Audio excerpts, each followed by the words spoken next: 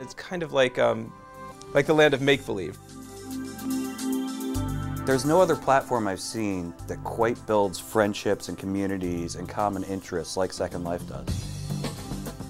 So basically it's like you step into the TV and interact with people. Some people clap and some people shout. Second Life is a chat room with video. Second Life is like being in your own TV show, but you get to go where you want, do what you want. You have your very own camera that follows you around. There are almost too many interesting things to describe in Second Life. Like you can fly, you can sightsee to places that you've never been. There are a lot of people that are willing to help other avatars learn.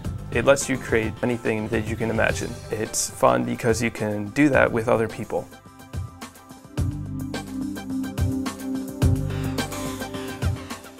Second Life is a 3D virtual world, which means that you participate not in the way that you participate with the web, not in a flat interface where your mouse represents you, but in a 3D virtual world where a graphical character represents you. You actually get immersed in the world, you walk around in the world, you meet other people face to face in that world. You can do things in Second Life that you can't do as a real human. Taking off in flight and flying over things is just a very exciting experience.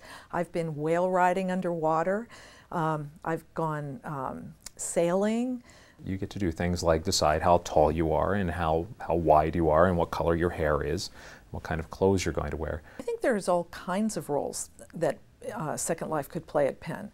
I think as the world becomes more and more international and you want to have geographically distributed people being able to participate in events, Second Life is a great place to do that. Second Life is a natural place for the seminar-style interaction. In Second Life, I noticed that the participants all paid attention. It seemed silly to be there and to have a kind of representation of yourself and not pay attention. It seems silly. So pretty much everybody had everything to say. Our general sense was that there's much potential to use this for a variety of teaching and learning contexts. One is the whole sense of anonymity. If you allow people to change how they look, change their avatar names, and then come to a common place, we felt there's some potential for discussing controversial topics because you are not actually revealing your identity. In Second Life, you can chat with other people, you can meet the native speakers, you can also go to different worlds that look like famous city streets. They can look like cafes, restaurants, museums. You can go to the Sistine Chapel, for an example, and you can focus in on the details that are on the ceiling. I don't believe that Second Life should be a replacement for visiting these places, but it can be a vehicle for preparing students to go to these places. In classrooms, it allows for collaboration internationally. So if you have a project and you want to work with a bunch of people that are in Asia or Europe or somewhere else, you can do that. It can be part of a blended experience where sometimes you're in class and sometimes you're in Second Life and sometimes there's a sort of mix. I personally feel good about the fact that the virtual Kelly Writers House in Second Life looks a lot like the Kelly Writers House. I like the idea that the virtual classroom feels visually a lot like the old classroom. And the response that I got from my students in Second Life, alumni, former students of the university, was that they felt like they were coming back to the university. I actually think that their connection to Penn, this may sound silly, was deepened by the Second Life experience because they felt they were walking into the university. I went to the Button virtually. I've been in College Hall virtually in Second Life. I was comforted by the fact that it looked a lot like the campus. But I was home. I was, as it were, in my pajamas. It was early in the morning or it was late at night, but the campus seemed like it was there. I find more and more similarities between Second Life and real life the longer I spend time in Second Life. Well, I mean, I think that the work at the Writers' House was an interesting experiment in terms of other events that sort of lend themselves to participants that don't need to be physically present. So I think there's a clear arena of having wider audiences by virtue of people feeling more present rather than just a call in. But I also think that there may be research opportunities about how people can collaborate and and how the space itself actually helps that happen. My senior project involves Second Life. I researched how people move in Second Life, how they interact in an emergency situation, to try to validate that you can use a virtual world to run that sort of experiment. Like, can you test a safety feature or a building plan with Second Life or with any virtual world? I find myself walking along on Penn's physical campus and thinking, oh, you know, in the virtual world, I could touch that statue and it would tell me something. That to me speaks to the kind of expansiveness of the experience that you can have in a virtual world that you can't have in a physical world. During our first snow this year on Penn campus, I actually met my parents on Penn campus in Second Life. My parents were in Taiwan at that time.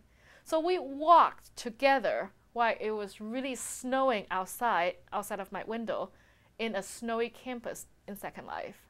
And that was quite an experience. If Benjamin Franklin had been around at the formation of Second Life and the building of the Penn campus, he might have a different take. You know, what he said is that he wanted to build an institution that would teach people practically and classically how to live in the real world. With a virtual world, you have quite a different set of opportunities. But you also have, I think, a way to distribute the culture of Penn, you know, not only to people who've never been exposed to Penn, but to sort of remind those who have been exposed, to remind them of some shared values. Everybody knows that interacting in person is magical. You can make eye contact and you can read body language.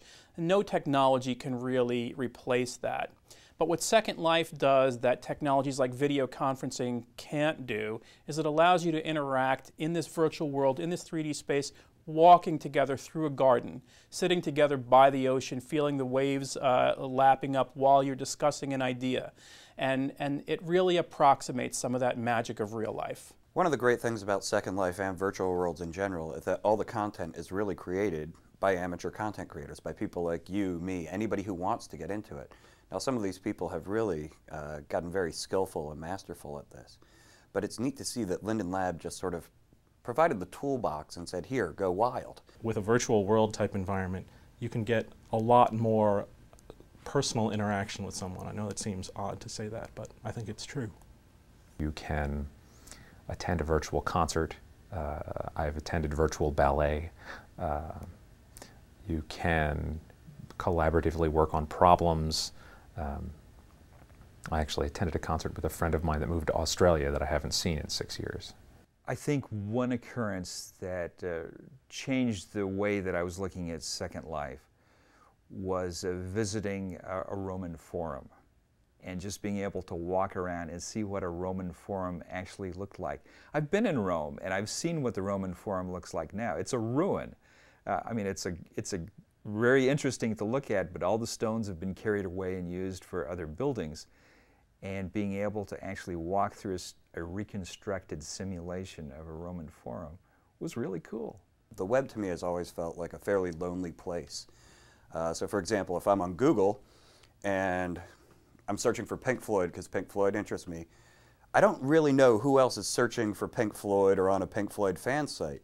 However, within Second Life, if you go to a Pink Floyd space, you'll see the other people who are gathered there.